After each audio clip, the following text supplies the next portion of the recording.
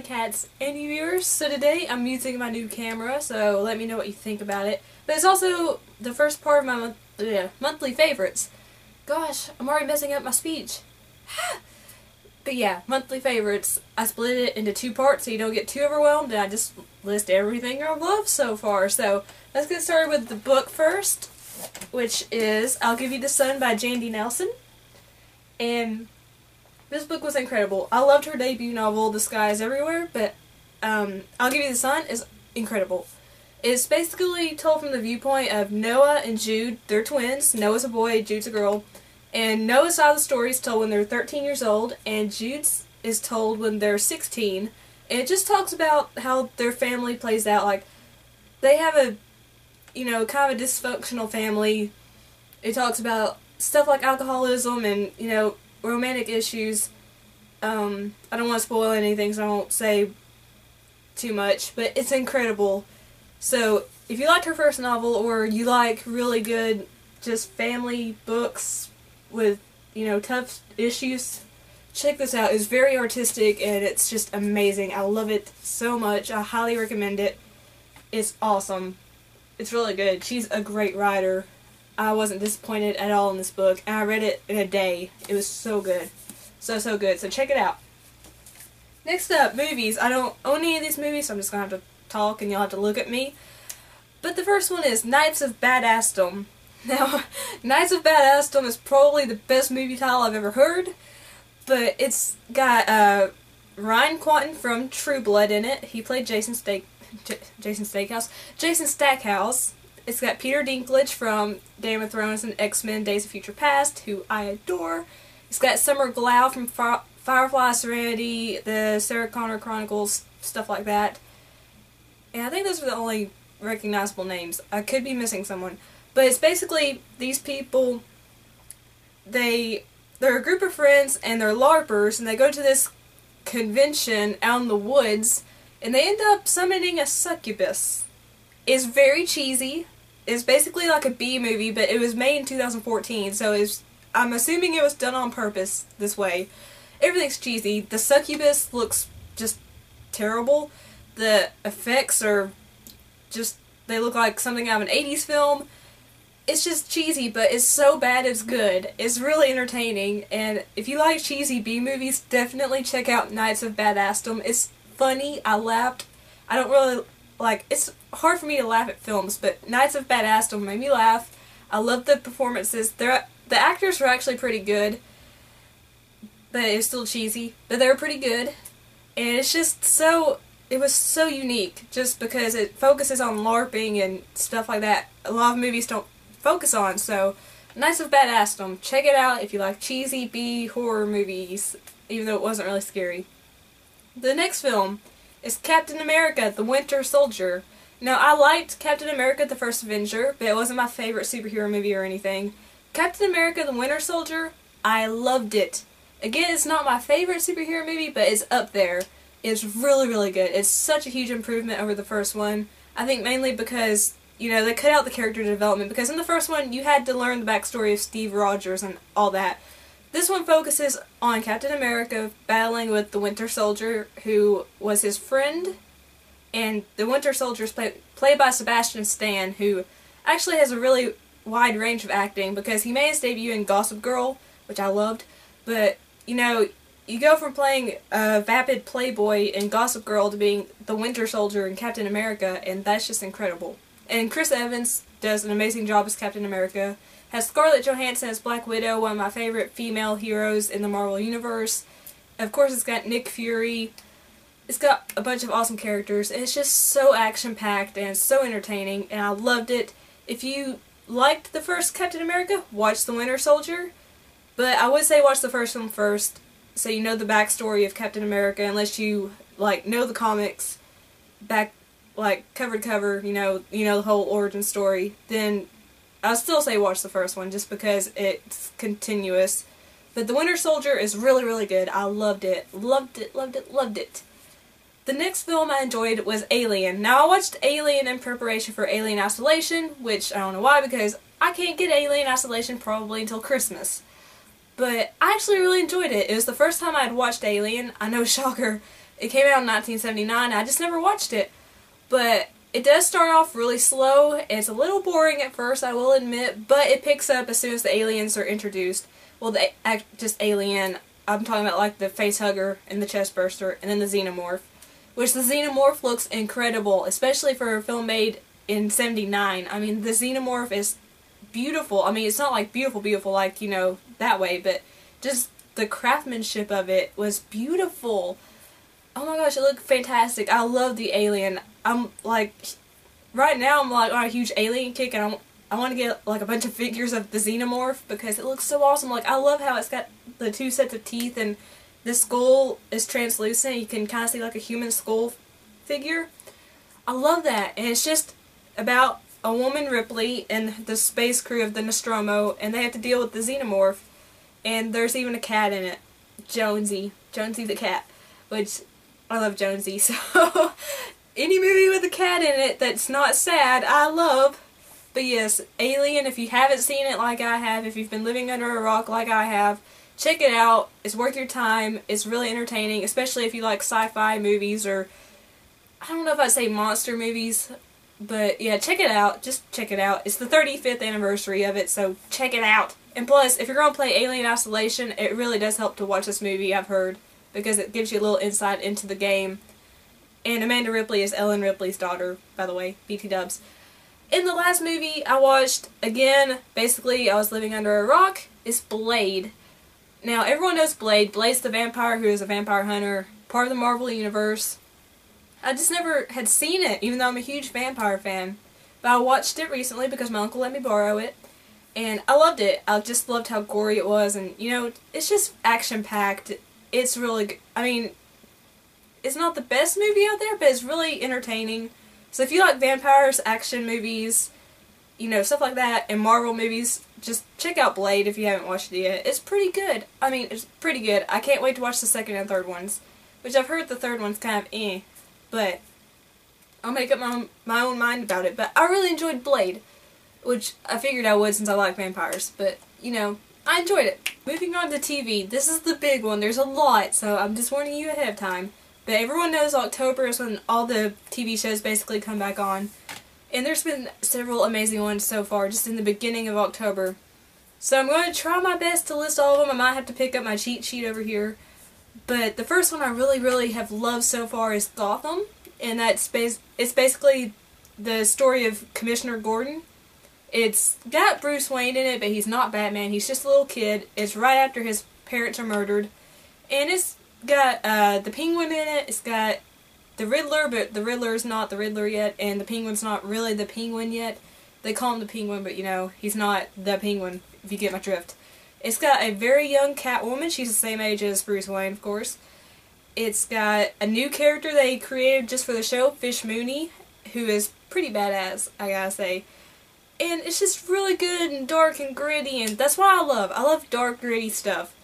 And, I mean, it does have some gore in it. It's not super gory or anything like that, but it does have a little blood. It's not afraid to show you people getting killed or whatever. And I love it. I love Gotham so far. Some people have complained that it's just about Commissioner Gordon, that it's not focusing enough on Batman. But really, I think it's very interesting. I think it's a very interesting route to take. I mean, there's so much stuff about Batman out there, but there's not really a lot of stuff about what happened before, you know, Batman became Batman. So that's why I love Gotham so much, and I love that it focuses on Commissioner Gordon, a character that doesn't get a lot of love in the Batman universe. And it's very interesting so far, so if you haven't checked it out yet, and you're a Batman fan, definitely check it out. I mean, yeah, it doesn't focus on Batman himself, but it does focus on the Batman universe, Gotham. They talk about Arkham. I'm sure it'll appear sometime in the series. It's just really good. Great storytelling, so check it out. The next news show I've watched is The Flash, and The Flash is really good so far. It's only had one episode, so I can't really say that it's going to continue to be good, but I have very high hopes for it because this is a spin-off of Arrow, and Arrow is one of the best shows on TV out there right now, in my opinion, and in a lot of people's opinions. But The Flash, it focuses on Barry Allen, of course, The Flash. He's young, and it just focuses on when he became the Flash, because, you know, he was a forensic scientist before he became the Flash, and then You know, you get struck by lightning because of a particle accelerator. Particle accelerator? I'm not good with science stuff. Anyway, the debut episode focuses on him becoming the Flash. And it's just really good. It's funny. It's action-packed. It even has a cameo by Stephen Amell in it, which is awesome. And it introduces a lot of new characters that haven't been seen in Arrow, which you would expect, because this is a spin-off, okay? So you see Iris, and you see her father, and I can't remember his name. You see Detective Pretty Boy, as they call him. He was on the Vampire Diaries. Rick Cosnett, he was on the Vampire Diaries. It's nice to see him in a new show. But anyway, The Flash, if you like Arrow, or you're interested in The Flash himself, check it out. It's really good so far. Grant Gustin does an amazing job as Barry Allen. Trust me, he's really good. And if you've only seen him in Glee, be prepared to have your mind blown. He's really, really good in The Flash. And returning shows now, Homeland.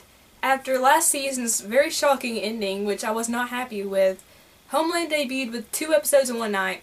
And man, there's one scene that has taken the entertainment world by storm, basically. It's all over the internet. It will totally spoil it if you watch it, but if you are really interested in seeing this scene, just type in Homeland Season 4 premiere episode or something and it pops up. But it's great. If you haven't seen Homeland, it's about Carrie Matheson, a CIA agent who has bipolar disorder, and it just focuses on her life and what the CIA is dealing with. It's just really good. It's really intelligent. It's just phenomenal. It's on Showtime, which I know a lot of people don't have Showtime. So, if you can't see it then, wait till it comes out on DVD, but watch it. It's amazing, amazing. It's just superb. I didn't expect to love this show, but I do. I'm hooked. And, Homeland, amazing. The next show is The Vampire Diaries. I love The Vampire Diaries. I've loved it since the first episode, and this season is really heartbreaking. I'm trying not to spoil anything in case you haven't watched any of the seasons or if you haven't watched the newest season. But it's really good so far, and I love it. Just love The Vampire Diaries. I love how it's not afraid to be gory, and it's not afraid to pull at your heartstrings. It's just so good. It's so good. And so many people write it off as like a teen soap opera or something with vampires, and it's not. It's so much more than that. It's got heart and soul. Heart, not intended, but it's got just, there's so much more to it than just a soap opera, you know? It's just phenomenal. It's one of the best vampire things I've ever seen. Like, I just said vampire things. But like vampire TV shows or anything like that, it's one of the best. So check it out if you like vampires. Definitely check it out. It's also got werewolves and witches, so yeah, it's got you covered. But it's so good. And I'll have trailers for everything I've mentioned in the description box down below, by the way. All the TV shows will have the current season trailers, so if you don't want to be spoiled, check out whatever season you want to check out. But yeah, the trailers will be down below, by the way. The next show is The Originals, which is a spin-off of The Vampire Diaries, but this is a lot gorier. It's a lot more dark, I would say. It focuses on the Michelson family, the Originals, hence the name. But Klaus is one of the best villains on TV. Now, Klaus is usually a very murderous fiend. He's not afraid just to kill anyone that gets in his way, but he is very protective of his family, and he does show emotion sometimes, which I think makes villains great. Because if you just have a villain that goes around killing people and has no remorse, then yeah, it's a cool villain, but you know, you can't relate to the villain. And Klaus is relatable. You want to hate him, but at the same time there's moments where you just want to hug him. You know he's probably going to rip your heart out from your chest, but you want to hug him anyway.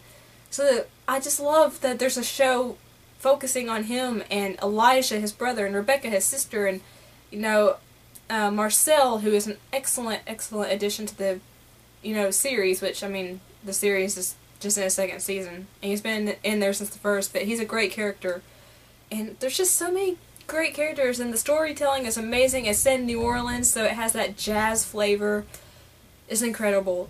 A lot of people actually prefer the Originals over the Vampire Diaries, and I mean, if you do like darker, gorier, grittier stuff, I do recommend the Originals over the Vampire Diaries. It's way more of all those 3 things I just mentioned. So yeah. And I'm trying to think. I'm going to have to look at my cheat sheet because I think there's some more shows I didn't mention. Oh, there's only one. American Horror Story Coven, which I'm watching it like right now. Not right now, but you know, you get my drift. American Horror Story Kevin. A lot of people actually didn't like this season, which I will admit is one of the weaker seasons, but it's still really good. It's not scary, like the name would suggest. It's about witches, of course, hence Coven, but it's still really good. The storytelling's great, the performances are great by Jessica Lange and Sarah Paulson and Taissa Farmiga and all these other different actresses and actors, Kathy Bates, Angela Bassett. They all do a phenomenal job with this show so far. And if you don't know, American Horror Story is basically an anthology series. Every season is a different storyline, different characters, but they use a lot of the same actors. And it's just phenomenal. Most of the seasons have been really scary, and I can't wait for Freak Show, which there's a killer clown in Freak Show, and I don't like clowns, but I'm still going to watch it.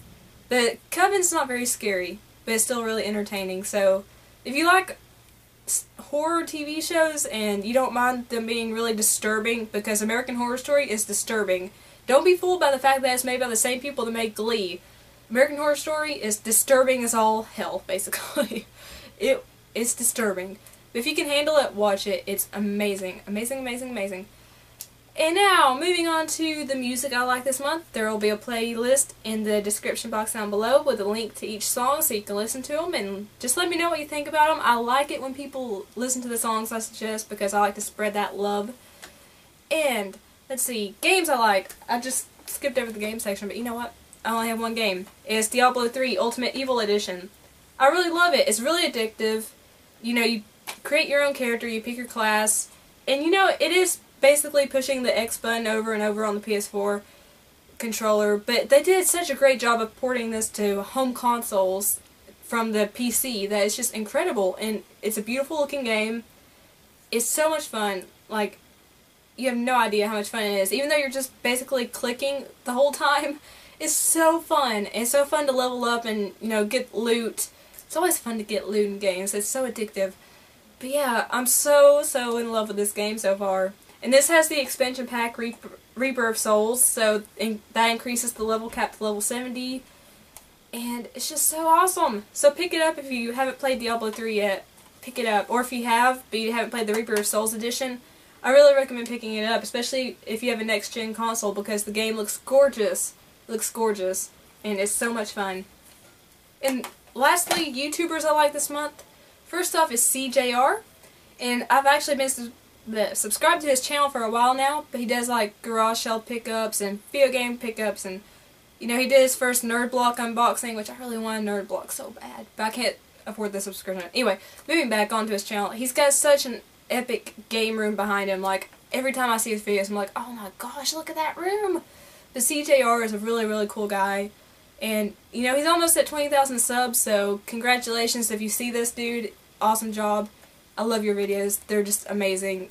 They're really high quality. They're really great. So check out CJR. The next one is Round 2 Gaming, and I believe he's Canadian, and I love his videos. They are kind of lengthy, but I like lengthy videos, and they focus on, you know, pickups, and I really enjoy the memorabilia reviews because I'm a collector, as you can tell from my shelf. So I like to see memorabilia and get other people's impressions on it. So it's really nice to see that, and he does like random reviews of video games.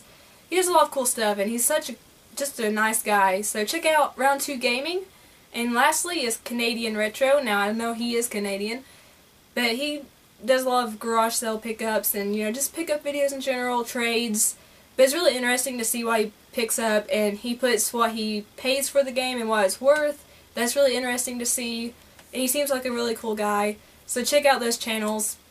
And thank you so much for watching my favorites video. If you liked it, please leave a like. It really helps and it makes me smile. And comment, let me know what your favorites have been so far this month. And share me as long as you do it nicely. Favorite so your friends and family can see. And don't forget to subscribe and become an Alycat, because Alycats are awesome. I try to make my channel fun and random and just, I don't know what that was. Hulk. I do have a nickname, She-Hulk. No one's allowed to call me that besides you-know-who. But, yeah, do it. Hit the subscribe button. And I'm gonna go because I'm pretty sure this video is kind of long because I'm just enjoying my new camera. But I'm gonna go. Peace and kisses. Bye!